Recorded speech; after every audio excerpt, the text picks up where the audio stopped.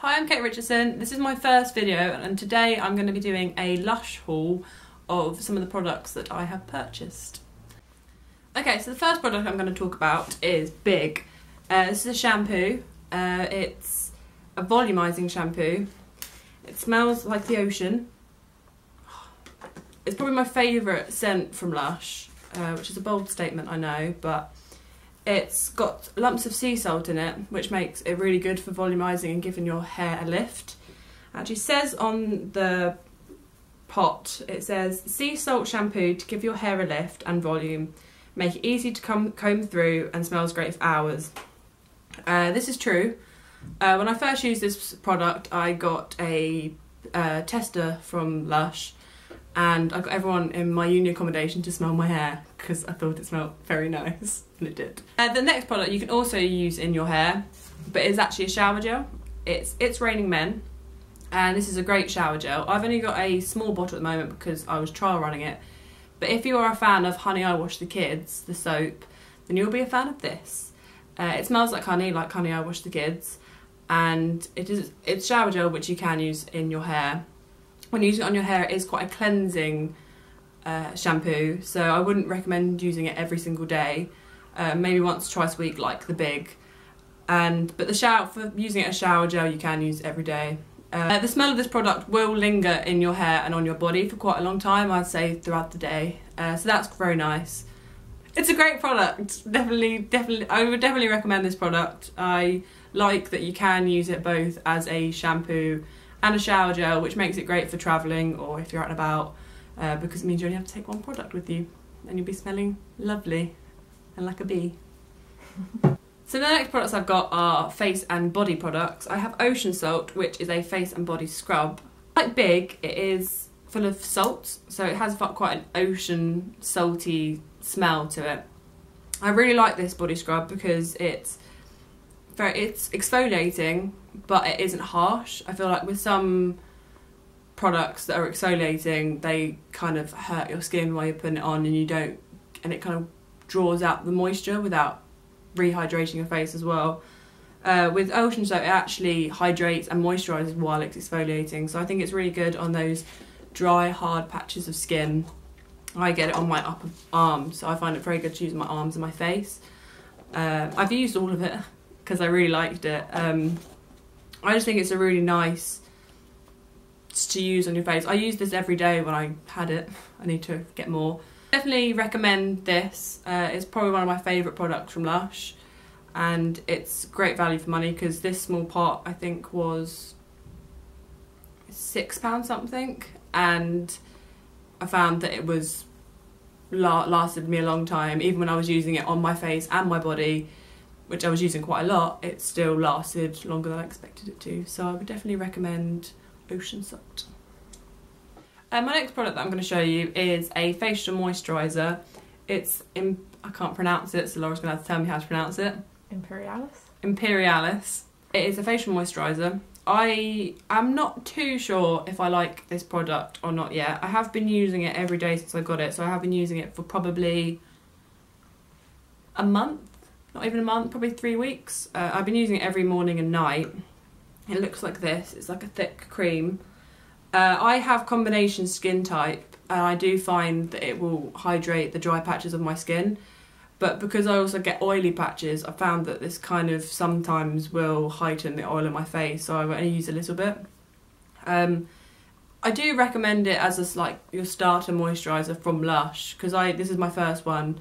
I found that it's a good introduction to their facial moisturisers.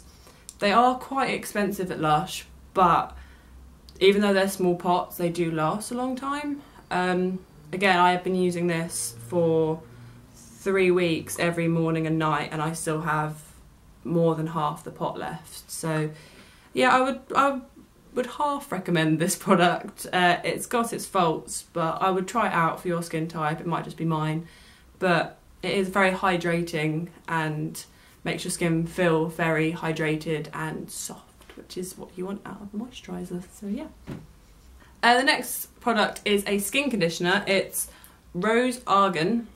I actually got this in one of the Lush gift boxes, for my birthday from my lovely friend Laura, who's actually sitting behind the camera right now. She got me the rosy gift, the gift box, and this was one of the things that came in it. And I was quite glad that it came with the gift box, because I don't think I would have necessarily purchased this, so it was quite nice to get the gift box with the bits in it and trying things that you probably maybe wouldn't necessarily buy. It's a skin conditioner. I realised when I first got this product I was using it wrong. It's actually in, like, you're meant to use it in the shower as a shower conditioner. I was just putting it on my body before I went to bed. And it's one of these products that I still haven't made my mind up about. It was nice and I enjoyed using it in the shower, but I also felt that it left a residue on my skin, which kind of made my skin feel very, very clean to the point where it was almost squeaky, if that makes sense. It's nice, but I would only use it before I went to bed. I wouldn't use it in the morning before I was getting changed and putting clothes on, because it had that residue that I didn't like. I'll finish the pot, but I might not repurchase this product. But it was very nice to try it out, because it is something that I probably wouldn't have bought on my own. But this is what it looks like. It looks very similar to the face moisturiser, but there's not much left. But yeah, so if you like skin conditioners, maybe this is for you. For toners, I haven't really used toners on my face a lot before, and it was something that I've always wanted to try, and since I've been getting into beauty a lot recently, I felt like toners are something that I need to explore more. I was very intrigued by the Lush toners, and I actually purchased a few weeks ago the tea tree water, and I love this product. I love it. It's my holy grail. I think it's absolutely fantastic. I use this every morning and night. What I do is I will spritz it on my face and it comes out like a mist. I spritz it on and then I'll get my, what's it called? I get my cotton pads and I'll just like wash off all the dirt on my face. I actually use it after I've removed my makeup with makeup wipes, and then I'll do this. And the thing that I found was really interesting with this product was how much you don't realise doesn't come off when you use just face wipes. Because I'll get off on my face with all my face wipes, get off all my makeup and think, oh, it's all gone. Then I'll use this with my cotton pads and there's still a lot of makeup on my face. So I think this is really lovely, and it's not very harsh and it smells nice and it's very refreshing when you spritz it on your face. And again, value for money is fantastic because it's only a small bottle, but I think this was £7 and it's lasted me a long time, and there's still probably more than half of the bottle left. Another interesting thing, if you have the tea tree tabs that you can put in the water to steam your face, if you actually save the water from the basin or the bowl that you use and put into an empty bottle of this, you can use it exactly the same. So that's a cheaper way if you want a toner or a similar product to this. For those of you who haven't seen the tea tree tabs from Lush, this is what they look like. I think they're probably the best value for money from Lush because they're only £1. And what you do with them is you just have a sink or a bowl full of boiling water and you just drop it in and it will disperse, and then you just lean over the bowl or the sink and let the steam go into your face. So this is what I was talking about when I was saying about keeping that water in a spritz bottle and using it as the same as the tea tree water. On to more beauty aspects of Lush. I've got the Bubblegum Lip Scrub. I bought this because I have very chapped lips, and normally I would use just lip balm, and I was curious about this because it's like an exfoliator for your lips. This is what it looks like. Ooh. Oops. This is what it looks like. It's a very lovely pink and it's got little bits in it, like an exfoliator. But I haven't made my mind up about this quite yet. I can't decide if I love it or hate it. You can put it on your lips to exfoliate, so you rub it in and then you can lick it off. It does taste like bubblegum, but I can't decide if it's disgusting bubblegum or not. Haven't used this as much as I would have liked to. They do 2 other flavours which I think are mint and a kind of toffee one. I could be wrong on the toffee one, but I know they do a mint one. or should pick that up instead of this, because I think it's quite a sickly taste. Again, it's got quite a lot, because you need a little bit to put on your lips. So it will last a long time, but I'm worried I'm not going to use it up until it's like before it's gone off. It's something that I'll stick at and try and love it, but at the moment it's one of those things that I can't quite decide if it's something that I would carry on using. But I like the idea of a lip scrub, but I think I'm just going to stick to my Body Shop lip balm. So that smells nice and hydrates my lips nicely, so it's not so chapped. So yeah, that's that. The final product I'm going to talk about is the Fizzbanger bath bomb, which looks like this. It's one of the big ones. Oh,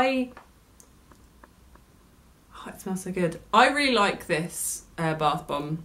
I have a love-hate relationship with the bath bombs at Lush, because I feel like some of them I get really, really excited about, and then they're really disappointing when you put them in the bath.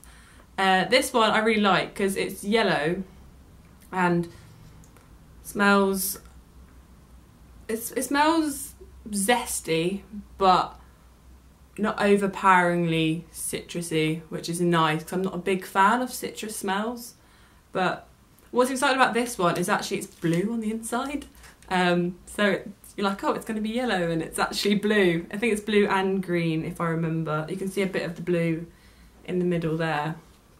I haven't used this one in quite a while, but from my memory, I think it's quite a low, like a slow fizzing one. So you're not putting it in and then 2 minutes later it's gone. It will slowly fizz.